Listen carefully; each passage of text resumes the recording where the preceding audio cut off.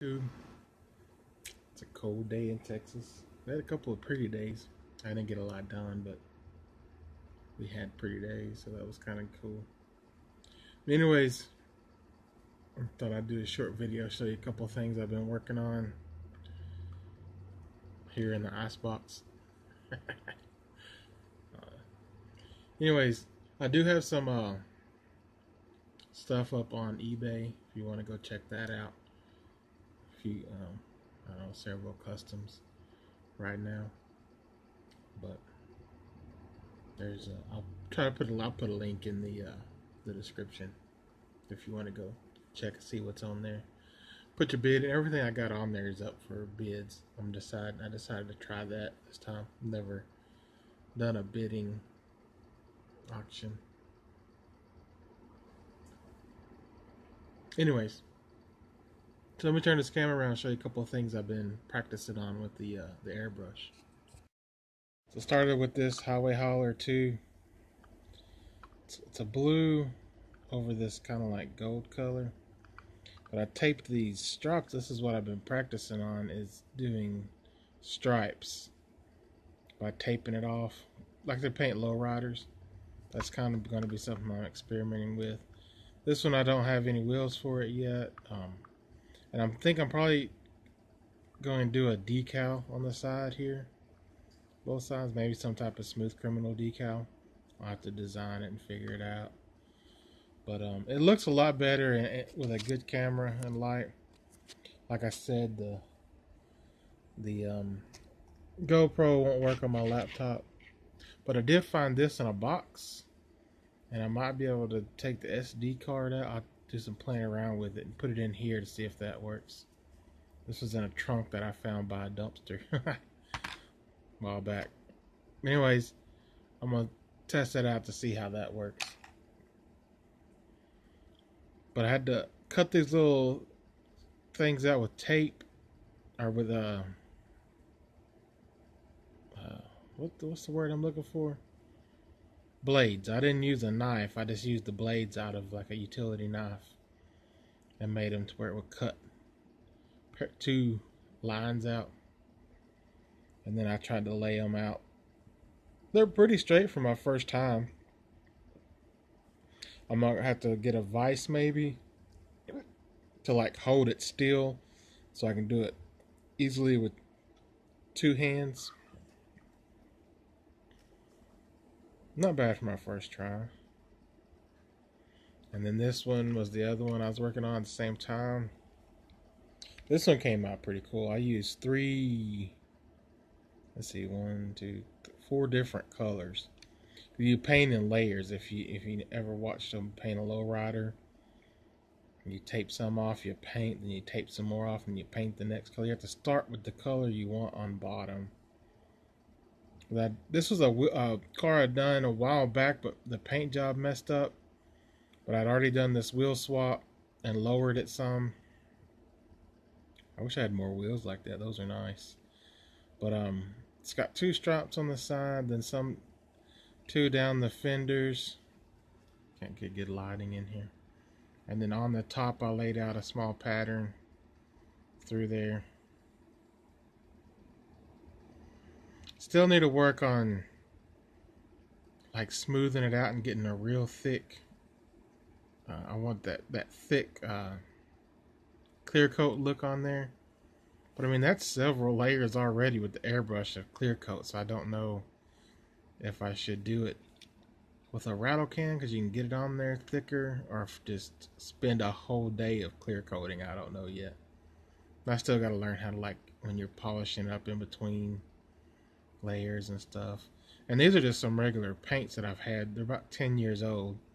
So you can see here where it peeled up a little bit with the tape. So I need to practice maybe doing some prep work to the casting before I airbrush, and still practicing with the airbrush itself. But I'm pleased for my first attempt. I didn't get too creative on the design because I was practicing. I'm like, well, let's learn how to lay the paint first before we start getting all intricate with the the patterns. But not too bad for two. And You can tell they're different. This was the same blue, I think, but over a different base coat. So they look a little different. This one looks a little darker. So, still working on it, practicing. This takes a lot of work. Even cutting the tape out and then taping it down and then painting a layer, letting it dry, painting a layer. Because it's slow drying in here because it's still, even with the heaters drying, it's still pretty cold. So, I think when it warms up and I have the good natural heat, the dry, it'll do even better. I think I'm gonna keep the paint booth in here, even during the summer, not even set up in the shop, and do all my cutting and stuff in the shop. And then this was something I picked up a while back. I'm gonna rob the wheels off of it because I wanted these gold bling wheels, but they're not the same shade of gold, so I think I'm gonna do a wheel swap on this, and maybe practice with some of the taping. That would look kind of cool coming through. I don't know yet.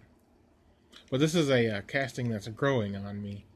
I didn't care for it at first, but now I like it, so I might just leave this one and try to come up with a few more. Because I like wagons anyway, so this is basically a sporty looking wagon. But this casting is growing on me, so I'm going to try to get... There's not a whole lot of variations that I've seen so far, so I'm going to try to collect the variations. That's what's been going on. Been dealing with a lot of stuff too, so it's been slow going, but you know, it's part of my life. I have to learn to live with it and just stay alive. That's the best I can do sometimes, just stay alive. So anyways, that's some couple things I've been working on. Like I said, I got some stuff up on eBay. If you want to go check that out. That's pretty much it. Wanted to share the beginning of my lowrider painting. They do look a lot better in person. Some of these cameras just don't do it justice. But for my first one, I'm pretty pleased with it. And this one we'll see where it goes with a decal on the side and the wheels. I'm not sure yet what I'm gonna do. That one was practicing because it was a good, easy, flat surface. So I figured that'd be a good practice start. So anyways, yeah, let me know what you think. Give me some ideas if you have ideas about it. I've been watching stuff on YouTube on how they paint lowriders. There's a couple of good how-tos on 1/24th scale and stuff, but nothing really like this on 1/64th. It's so small, and the taping is it's hard anyways. But it does make me think I might have to do one at 1/24th scale of something. I'll come across a model that I really like and do some crazy stuff as I get better at it. But I've got these were a pearl couple. The silver and the gold were pearl paints. I already mixed, but I have some pearl pigments that could probably make some really cool colors. But there's stuff I've had for a while, but they're expensive, so I didn't want to waste a lot of it yet till I learn more about the airbrush and stuff. And I've been watching some how-to stuff on that and learning a little bit on that, and it's coming out all right. Anyways, yeah, let me know what you think. Check out eBay if you're interested in any of my customs. There's some couple other things on there that's not even Hot Wheels related, but some stuff I thought I'd just put up there to see where it would go. Okay. Smooth Criminal signing out. Be good or be good at it.